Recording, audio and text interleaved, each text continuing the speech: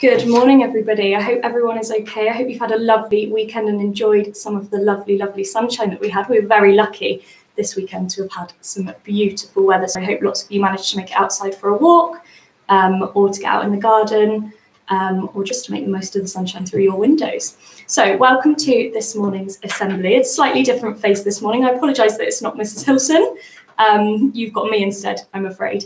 But I hope you're excited. I hope you're looking forward to the week ahead. We've got loads and loads of exciting things going on this week. And the first thing that I would like to remind everybody about is our Sophie Anderson virtual author visit, which is taking place on Wednesday. We're really, really excited. I know Mrs. Sullivan has been in touch with her over the last week, and she's so excited to virtually visit our school. I know in normal circumstances she would have been physically in school with all of us, but she's very excited to see us all virtually and to answer some of our questions and give us a chance to find out a little bit more about her and her book, The Castle of Tangled Magic. And I know that Mrs. Sullivan over the weekend has been asking teachers to start sending some examples of some work that you've been doing at home, which can be forwarded on to Sophie Anderson for her to have a look at. And she's really, really excited about that too. So over the next couple of days, keep an eye out. We have sent a link out to the live YouTube stream that will be happening for 9:30 on Wednesday morning. But I know teachers will be putting that on their daily outlines as well, and we'll re-drop it onto Facebook so that it's all there for you to find ready for Wednesday morning. So that's the first exciting thing that's happening this week. The other thing that I have heard over the weekend is that there have been some members of staff who have started putting up some of your Charlie Mackesy art. So I know Mrs. Thomas was busy out and about around Cullompton over the weekend, and she's put up some of your pictures. I know that there's been other members of staff who have come to collect some of your artwork, and they are starting to go up around Cullompton. So as you get out and about over the next week or so, please keep an eye out to see if you can spot any of the Charlie Mackesy art that you did. And what we would also really love to see is any photos of you standing next to some of the art that you find, so that we can maybe start to see who finds what, and whereabouts you have been, and perhaps you could give some of your friends some clues as to where they need to go, because I don't think the teachers are making it very easy for you. I think they've got quite a wide range of different places that they're going to, near to where the teachers live, and near to where the members of staff live. So it might be that different people find different things when they're out and about on their walk. Okay, so keep an eye out for more of those popping up over the next few days, and we're hoping that they will all be up by the end of the week, ready for people, you within school, and other people within our local community to see as well. So that's really, really exciting. Now, today's assembly, I have got a brand new book to share with you, a book that I think, if this book wasn't written for what is going on in our world right now, then I don't know why it was written. It's a really, really beautiful book. It's a short story, and it's all about there being light at the end of the tunnel. It's not all bad. And at the moment, we know that lots of people probably aren't feeling their best at the moment. This has been going on for a very, very long time. We're in our third lockdown. Lots of you are working at home. We've got children in school, but it looks very, very different. Mums and dads are at home with you doing lots of your homeschooling, and it's really, really tricky. And the book that I want to share with you this morning is all about there being light at the end of the tunnel, there being hope. And it looks like this. So it's called Rain Before Rainbows. Now I cannot work out the name of the author, the lady that's written the book. She's got a very tricky name to pronounce. But the illustrator is David Litchfield. Now he's a very, very well-known illustrator. He illustrated The Bear and the Piano, which I know Mrs. Hilson has read to you previously. And on the back of the book, the blurb, it simply says this: in the mist of the rain, rainbows can be hard to see, but with courage and the help of good friends, there is always a way out of the darkness.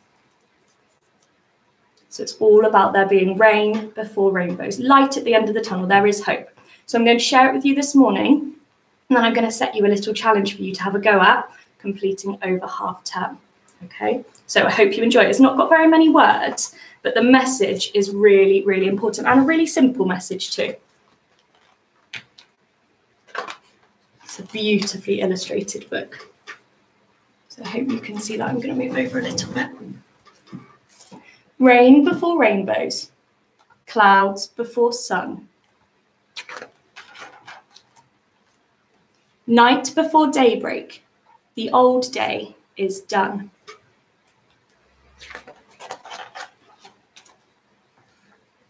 There are mountains for climbing, journeys to take.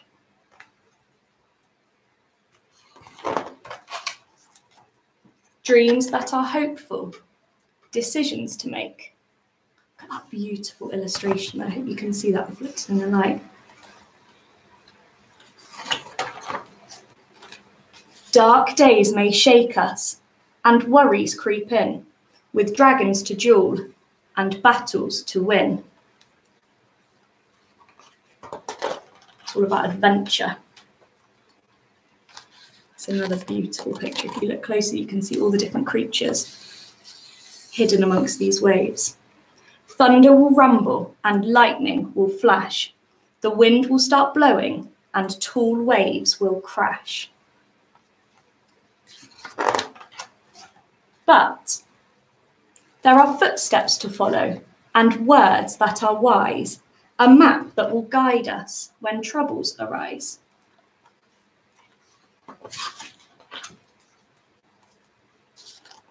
Friends who will help us, courageous and kind, a rope to hold on to,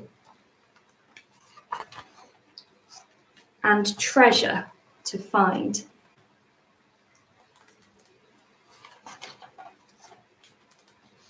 Sowing and planting, roots before shoot, stem before flower, leaf before fruit. Rain before rainbows, clouds before sun, night before daybreak, a new day's begun.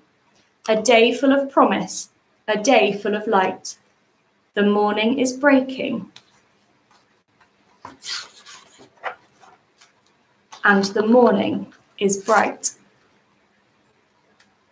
It's a really, really beautiful short story. It's very, very new out. I know I pre-ordered this one and it arrived one day last week. So it's called Rain Before Rainbows.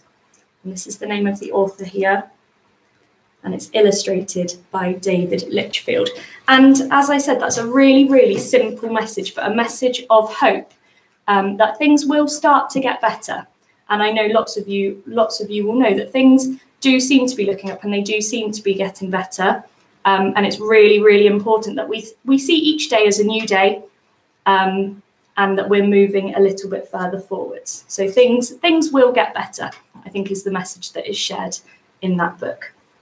So what I would like you to do over half term, we feel it's really, really important. We've got a week left of our homeschooling, or we've got a week left of our key worker bubble learning before we take a break for half term. Okay, and we think it's really, really important in that half-term break that it looks different to how it's looking at the moment, okay? And I know teachers feel exactly the same. We know that by the time we get to a half-term break, we need things to look a little bit different to when we're working from home or when we're teaching from home or when we're learning from home. We don't want to have that same sort of feeling. We need a really, really nice break. And the trouble is, with everything that's going on at the moment, normally your half term would be packed full of loads and loads of exciting things. So we hear of children on their way to flip out, or they go into town, or they go shopping, or they visit the park with their friends, or they go and visit their cousins somewhere much further up the country. Normally you would be out and about doing hundreds and hundreds of lovely, lovely things. And we know that this half term is going to be a little bit different. Okay, a bit like during the Christmas holidays. It wasn't quite the same. We couldn't get up to the things that we normally got up to. Okay. So I'm setting you a little bit of a half-term challenge, okay? A challenge that you can complete if you wish, okay? And you can adapt this and you can make this look a little bit different to fit around you, okay? So it's our Willowbanks half-term bingo challenge, okay? And I have set a number of different activities that I would like you to have a go at completing while you are at home during half-term, okay? And they are really, really simple things that you can do from home, or that you are allowed to do with our lockdown restrictions, okay? So I'm gonna make sure that I upload this. This will go up onto the website for you to see. You can print a copy if you like, but if not, it'd be really, really simple just to jot down the ideas that you can see on here. And remember, you can adapt these to suit you and to suit your family as well, okay? So it says, cross off as many of these activities as you can during half term. How many do you think you will complete? And there's loads and loads to choose from. Okay, now I'm not sure if you can see here, but there are 3 boxes that are shaded in. Hasn't printed very well on our printer today. There are 3 different events or days that take place in half term. So I've set one of your challenges, the 14th of February, which is the Sunday. That is Valentine's Day. So one of your half term bingo challenges might be to make a card for someone that you love. So your mum, your dad, someone within your family, maybe your grandma, your grandparents, aunties and uncles. Make a card for somebody that you love. We've got on the 17th of February, we've got Random Act of Kindness Day. And it's a random act of kindness week throughout half term. But the specific day is the 17th of February. And I've put there for you to choose. Can you choose a random act of kindness that you could do to make somebody feel good? So to be kind to somebody else.